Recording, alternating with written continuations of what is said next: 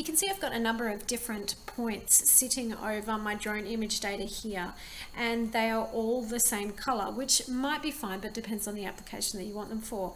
So what I'd like to do is just to actually change their symbology so we can have a look at displaying them as different colors based on the different features that they are.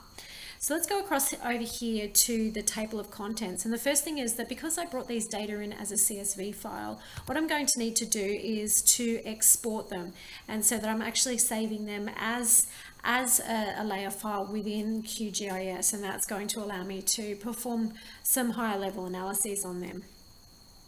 So I go across from export to save features as, and I'm going to save them as a shapefile, because I know that this is a format that is easily incorporated into a bunch of other software platforms, so it's really good for interoperability.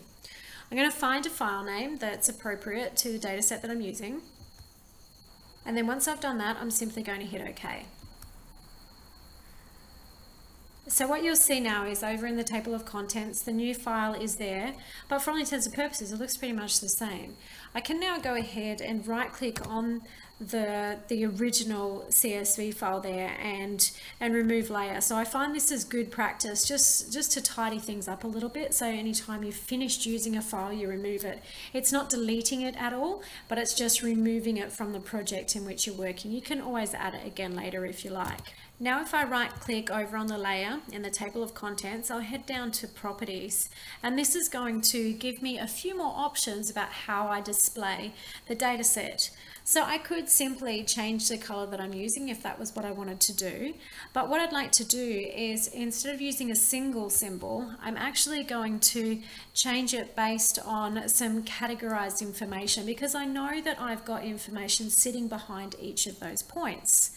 So the column that I'm going to use for this is the feature what is. So it's truncated that name there. So the full title of that particular field is what is the habitat type. And then what we need to do is to head down to classify.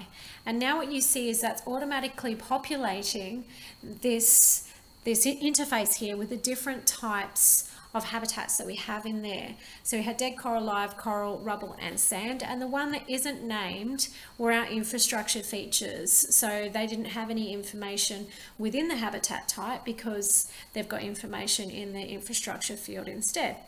So we can also have a look at this and decide whether or not we like those colors that are associated with those different features, and if that makes sense, because generally what we like to do is to use intuitive colors.